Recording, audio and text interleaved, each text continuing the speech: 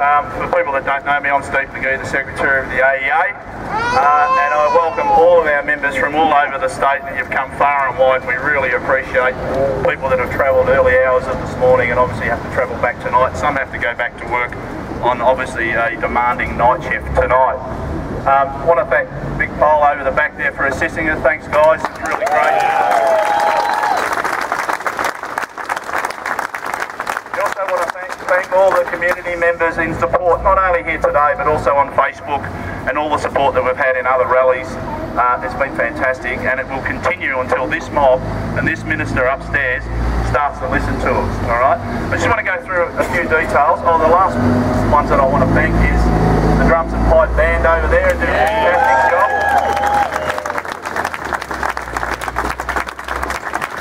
And no doubt they'll have a few more tunes to play shortly. Can we play a marching tune so we can march Davis out of his office? Look, as you'd be aware, these negotiations have been going on for 12 months now. We've had 32 meetings.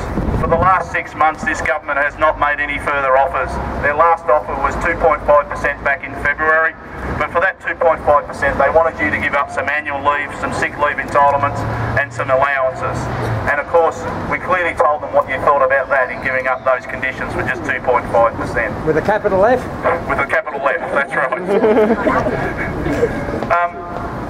I think their reasons for sitting on their hands for the last 6 months is to try and frustrate you into taking harsher action, harsher industrial actions.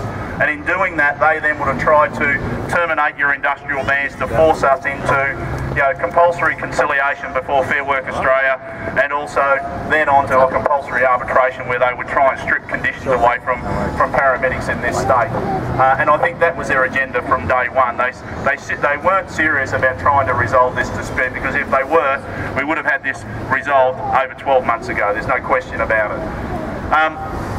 This health minister believes that you're just making up the issues that are in the paper and in the public's eye in regard to ramping up at hospitals. They think we're making up those stories. They think we're making up stories about poor response times.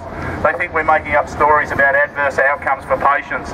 They think we're making up stories about people suffering waiting for an ambulance when there is no ambulance coming. He thinks that you have lied to the press and to the public about those stories. What he doesn't know is that every day there are many, many, many examples of that, and I believe John Fain on the ABC radio this morning went through a number of examples about the failure of the ambulance service to the Victorian community. And you are at the coalface who see that, and now you're starting to get threatening bulletins, threatening letters to not pass on those details and to make those details public, so the Victorian community know. Ambulance Victoria have put out bulletins, they've sent us threatening letters to try and shut you up, and clearly the government's agenda in getting us into a voluntary conciliation before Fair Work Commission by the end of this month was to gag you. Well, you're not going to be gagged, are you? No! And we'll continue to tell the stories that need to be told for the Victorian community's sake, won't we? Yes! That's good to hear. If you understand, when this government came into office, and remember, think about this government when they were in opposition prior to the last election, they were out there trying to get as much information against the government at the time, the Brumby government, and they were calling them a failure in ambulance and health issues. This minister said that he would rectify the problems.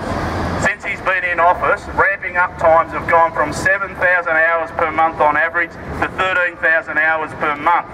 That equates to about 18 ambulances off the road every minute of the day, every day of the year. And you wonder why we've got problems in getting ambulances to patients.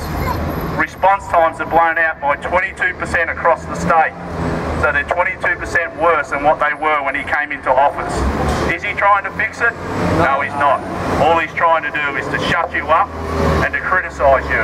And in fact, last week, David Davis made a statement down in Gippsland to a story in Gippsland where there was a cardiac arrest of a patient, and he said an 18-minute response time was acceptable for cardiac arrest.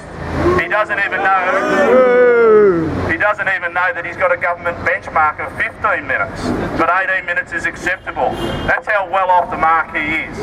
I think he's a minister out of touch, and I actually think we should be calling for today a vote of no confidence in this minister to leave his office. So I want to see a show of hands of a vote of no confidence in David Davis. Thanks for that. I think it was fairly overwhelming, wasn't it? So I don't think anyone voted in favour of him staying in office.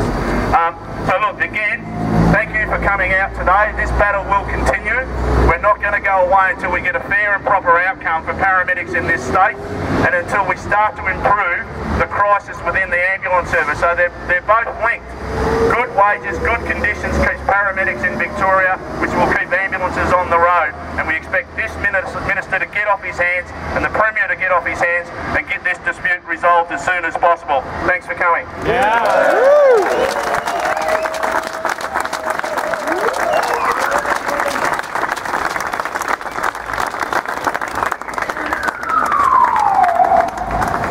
Now, it would be nice to think we could rely on the minister to take a hit, but let's send him a clear message.